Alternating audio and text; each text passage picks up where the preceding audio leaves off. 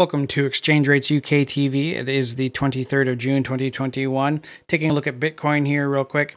So we had that, obviously we've had a big drop. Then yesterday we saw it even drop further, but then we had a nice rally, a pretty bullish candlestick that showed up. However, let's look at the follow through volume today because there's another 45 minutes before this daily candlestick closes.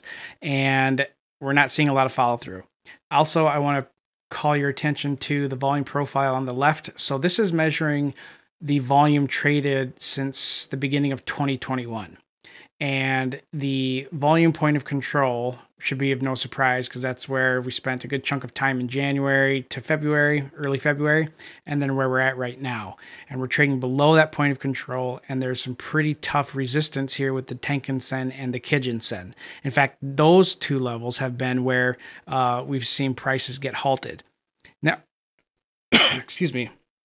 Now, because we don't see a lot of follow through here with the volume, it can mean a couple things. It can mean that buying has dried up and that we've just kind of had a suckers rally, relief rally, and that shorts were just taking profit, or it's just a broad sign of indecision.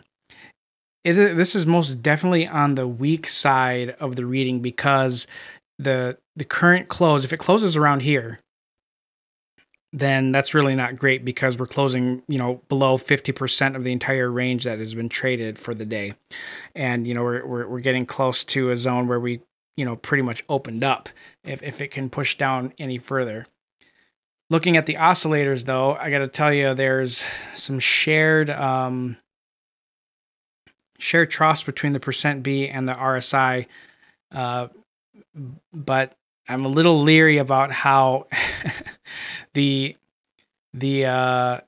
RSI, if it prints a higher high than the level here in this candlestick, if the RSI makes a higher high than this level and there's not a corresponding high on the price chart, that's hidden bearish divergence, and that is a very, very, very yucky thing for bulls because that's just a sign that we're going to continue lower.